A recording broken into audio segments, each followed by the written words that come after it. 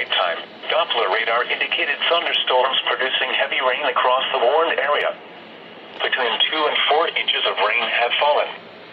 The expected rainfall rate is 1.5 to 2.5 inches in 1 hour. Flash flood. Additional rainfall amounts of 3 to 6 inches are possible in the warned area. Flash flooding is ongoing or expected to begin shortly.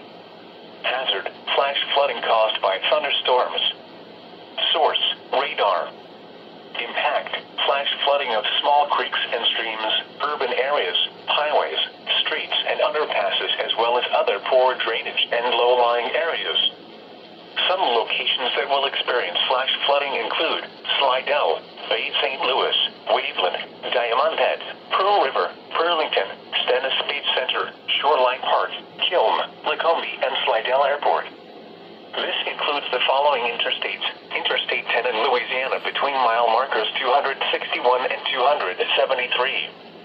Interstate 12 between mile markers 69 and 84. Interstate 10 in Mississippi between mile markers 1 and 20. Interstate 59 in Louisiana between mile markers 1 and 7. Turn around, don't drown when encountering flooded roads. Most flood deaths occur in vehicles. Be especially cautious at night when it is harder to recognize the dangers of flooding.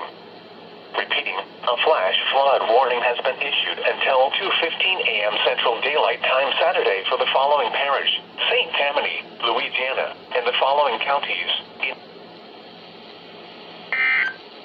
Okay, it's just cut off at the end. These are the 10 p.m. Central Daylight. We got it.